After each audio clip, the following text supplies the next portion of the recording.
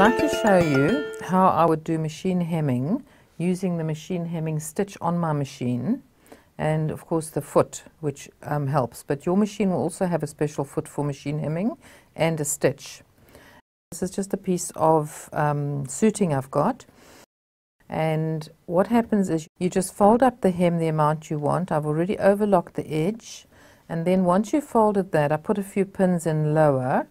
I actually turn it like that, turn it back on itself, and just have that overlock piece sticking out there. So it's about 7 or 8 millimeters sticking out there. Now I'm going to put it under the machine foot, and this part of the foot, there's a lever here. I'm going to guide that next to this fold that I've created by folding the fabric all the way back. I'm using this yellow thread so that you can see afterwards how it works. It does 3 stitches, it swings across, and hopefully it's taking a piece of that fold, but I want a very small piece taken because I don't want to see it on the right side. So usually after I've done a little bit, I check and see. Now I can't see any yellow thread there, so it's hopefully doing the right thing and not missing the fold, because if it misses the fold, then that also is of no use. Now this does take a little bit of practice.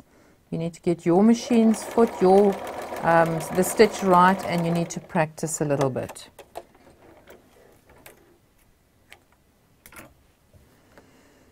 Now what's important here is that every time it's gone over, it actually has caught the garment fabric, that fold I created, and it looks like it's just caught it beautifully. Now when I turn it over, it is hemmed, but I can't see any yellow thread here whatsoever. Sometimes I'm afraid I do get it a little bit not looking quite as good. It does take practice. It only catches a little bit. This bar that is on the underneath of this foot, there's a bar there as well. It means every time it zigzag over, it doesn't pull it tight. So that zigzag is a little bit loose, and that is very good. So it doesn't pull, you don't see the pull threads on this side.